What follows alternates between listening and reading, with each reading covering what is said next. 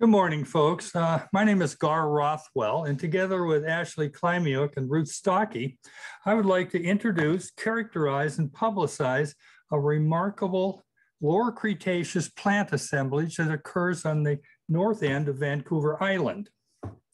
Now, approximately 20 years ago, Ruth and I were conducting a fossil plant preparation workshop for the Vancouver Island Paleontological Society at Graham Beard's house in Pelican Bay. And one of the participants, Gerald Cranham, shared with us a microscope slide that was made from a marine carbonate concretion that showed spectacularly well-preserved tiny bits of fossils. And so impressive were these that we mounted a collecting trip to the site, which set in motion a nearly 2 decades long study that I will summarize for you today. Come on, let's see here.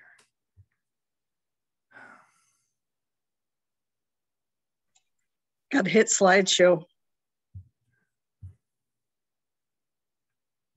You know, well, there is no slideshow to hit here. For some reason or other, it didn't jump right into it. It's at the bottom. That didn't work. Roll up.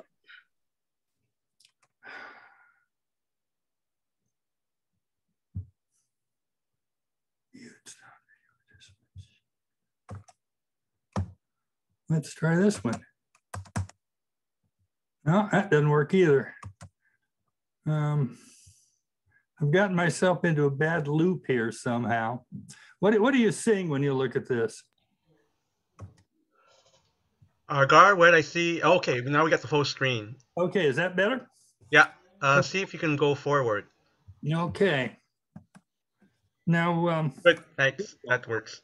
All right, these fossils are found along the shore of Holberg Inlet on the northern end of Vancouver Island, near the town of Cole Harbor. They are from the long arm formation equivalent, and which is probably Valaginian stage of the early Cretaceous at Apple Bay. Now, the locality itself occurs on this shingle beach where these small carbonate concretions occur within the Greywacke matrix.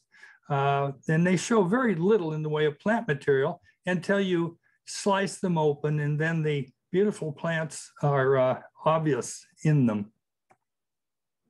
The flora that I'm going to share with you today includes both spore producers and seed producing plants. And these are remarkably diverse. They include fungi, mosses, ground pines, horsetails, and ferns of the spore producers.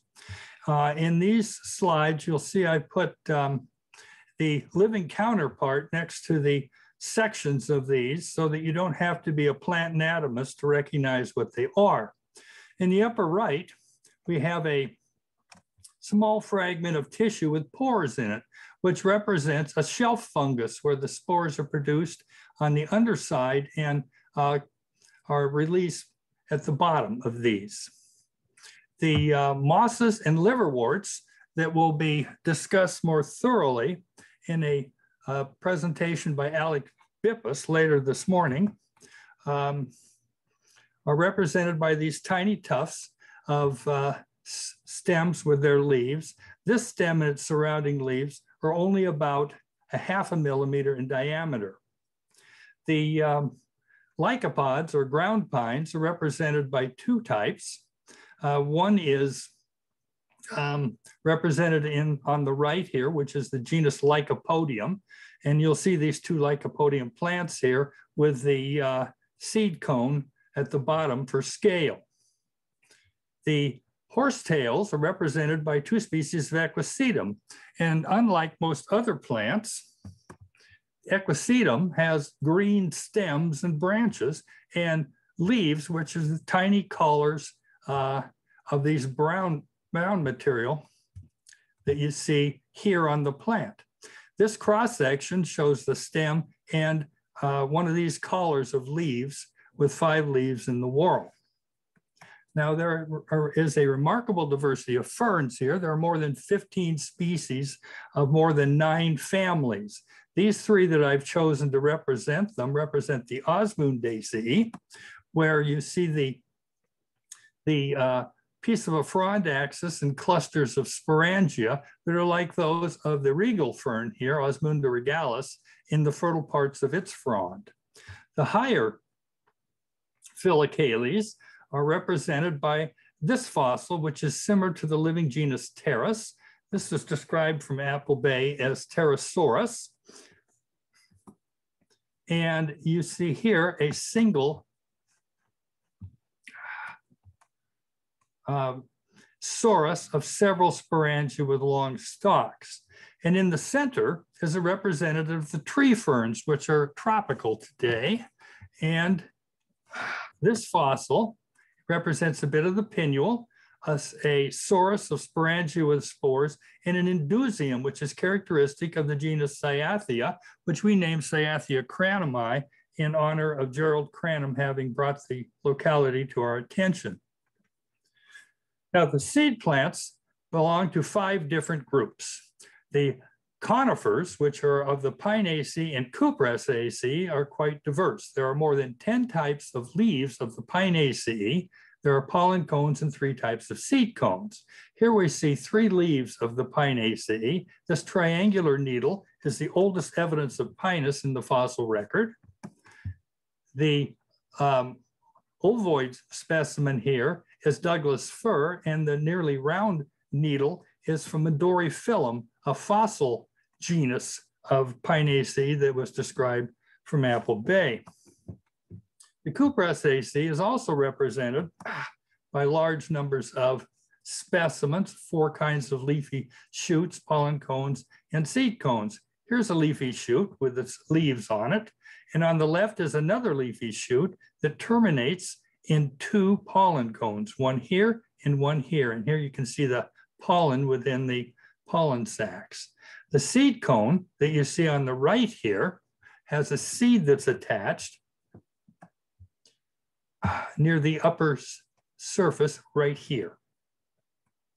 The last groups of these are less well-known types of seed plants, cycadioids, which is an extinct group, cycads, and the neophytes. The cycads and cycadioids have very similar type of vegetative structure, but their fertile parts are very different.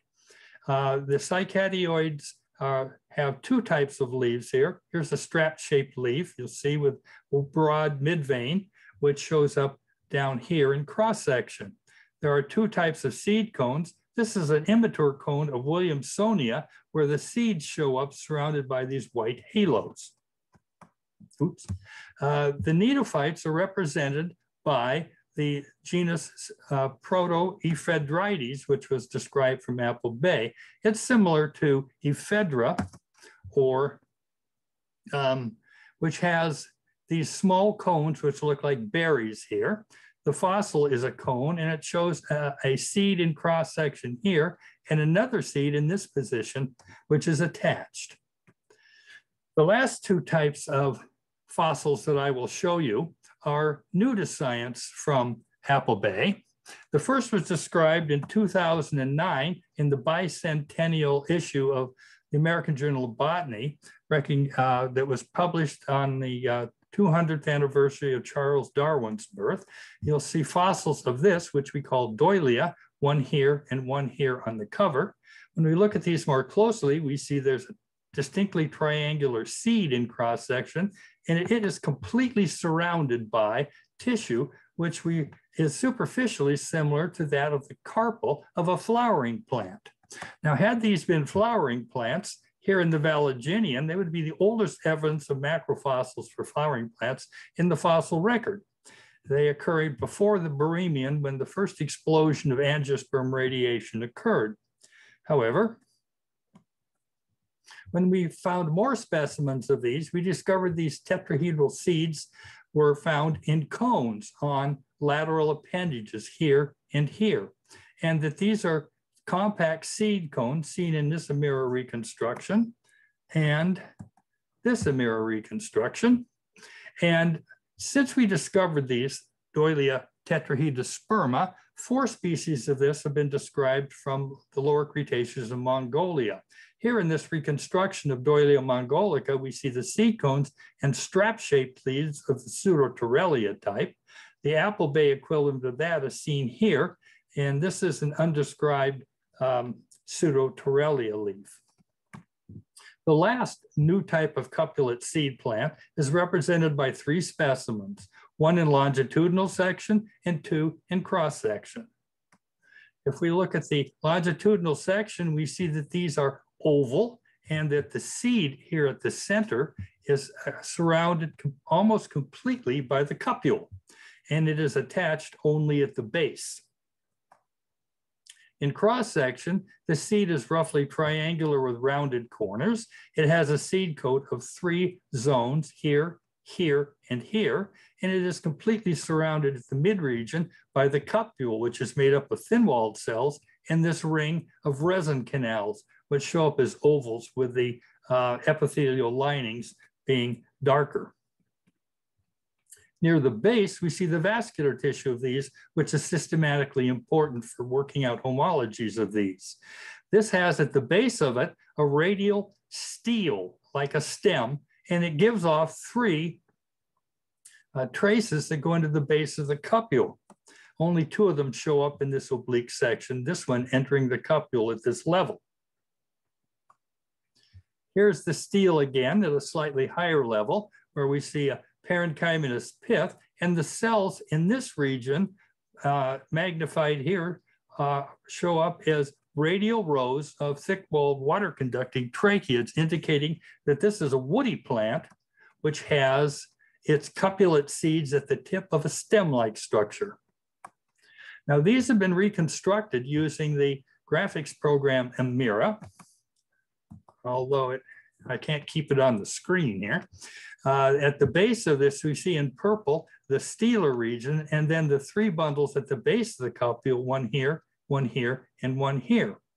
And if we go through the sections that were used to make this reconstruction from the highest level here down toward the base, we see that these get smaller, that the resin canals, which show up around here, converge. And finally, near the base, there is merely the stele that shows up, and that can be reconstructed by Amira as the vascular tissue down here, the base of the seed, and the cupule, which is represented here only by the resin canals. Now, a similar series near the apex of the seed, extending from this level in this immature specimen where the seed coat is here and the cupule is here, shows us that these get smaller as you go toward the apex, that the seed apex is elongated and it eventually extends beyond the tip of the cupule here, so it can be reconstructed in cross-section and longitudinal section like this. The seed with its elongate apex is in gold and the cupule is in green.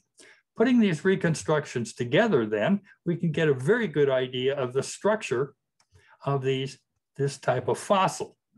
So to summarize, the Apple Bay seed plants are exceptionally diverse.